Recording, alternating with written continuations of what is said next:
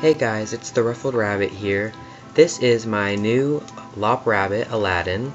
I just got him a couple days ago. So this video is just going to be a haul about all the things I got for him and everything that I've purchased leading up to buying him and everything for him. So enjoy!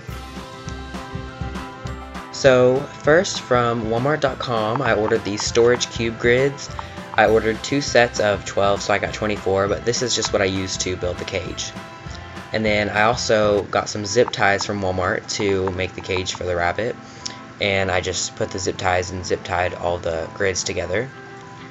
From PetSmart, I got this Critter Care bedding.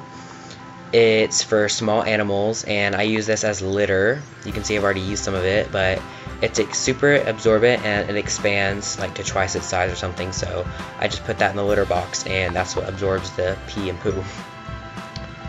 From Walmart, next I got this little litter scooper. It was like 98 cents, and I just got it so I can scoop the poop up to put in the litter box or to clean out the litter box, so that's gonna help.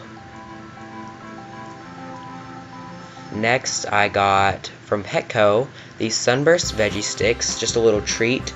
It's all natural, healthy vegetable sticks, just little crunchy sticks made from carrots and beets and other vegetables, so I heard rabbits really like them.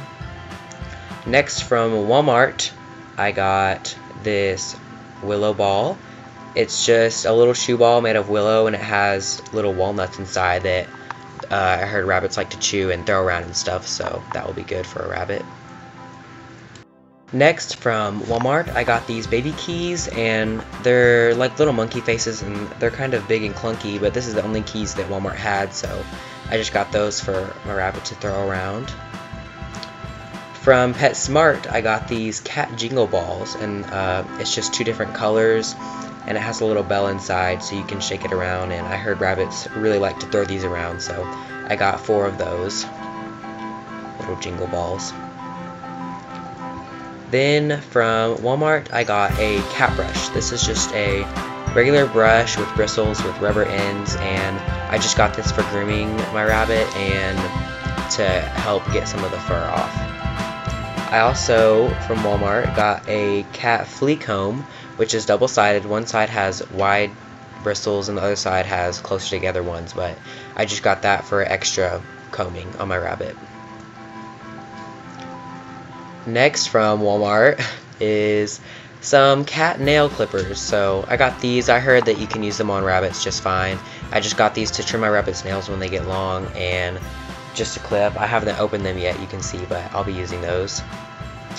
Next, from Petco, I picked up a small crinkle tunnel, which said it was for dwarf rabbits, and my rabbit's not a dwarf, but he's small enough where he can fit in this. So it's a little crinkle tunnel. It has a hole on the side and obviously on the 2 ends, but you can just crinkle it up for easy storage when you're done.